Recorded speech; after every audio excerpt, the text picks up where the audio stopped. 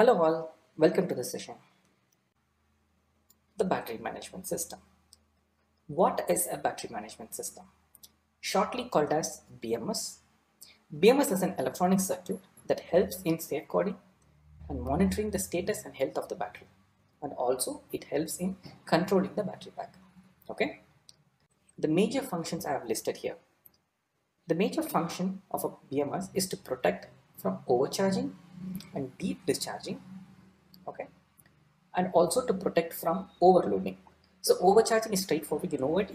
The BMS will have to protect the system from overcharge, because any battery, if you expose to it overcharging, it deteriorates the battery life significantly. So you need to have a circuit in place in order to protect from overcharging. You can consider a mobile phone. When it is overcharged, what happens? You might have seen that it had exploded. In some cases, you can see the mobile phone has bulged. Yeah, these are all the side effects of overcharging. Yeah, so battery management system functions in such a way to protect the battery pack from overcharging scenarios. And coming to the next one is called overloading. What is overloading? See, you have designed the battery pack for certain capacity and certain load. Suddenly, if the vehicle is overloaded, then the powertrain system tries to draw maximum amount of energy out of the battery pack. That is the out of the battery pack. Yeah, you know it. So when such scenario occurs, this is called as overloading.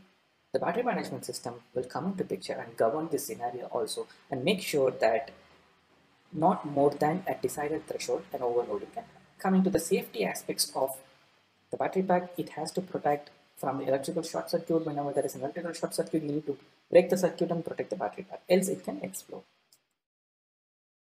In brief, I tell you that over and under temperature are also harmful to the battery pack. You know it. When it is over temperature, it can lead to an explosion. When it is under temperature, it can seriously affect the health of a battery pack. So charging or discharging during a sub-zero temperature, when temperatures are around -10, -15, also harms a lithium-ion battery. And next comes the monitoring the state of charge. Yes, state of charge, you might have heard it. It is nothing but determining the capacity of the battery pack. What is the current status of charge? You might have seen in your mobile phone, you see 50%, 60%, 70%. Yeah. Likewise, when a battery pack is deployed in an automotive, then this automotive application, then the battery management system will monitor the state of charge. And what is the state of health? Yeah. So this is something like, charge. When it is 0, you know it is discharge. When it is 100%, you know it is charge. Basically, this is the status of the charge. But what is the status of health? Yeah. So now I bought an electric vehicle. It's brand new. I have a fresh battery pack and I started using it. I have a pattern of using it, and wherein my friend also bought a similar electric vehicle, but he has different pattern of using it. So based upon the pattern of usage, the deterioration of the battery pack happens, right? So if I always drive overloaded, or I would say the maximum load, and when my friend is not loading the vehicle to that extent, then the rate of charging and the rate of discharging of the battery pack will differ.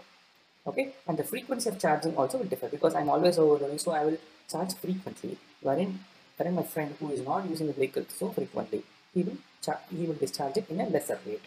So now the health of the battery deteriorates in a different pattern, the pattern based upon the usage.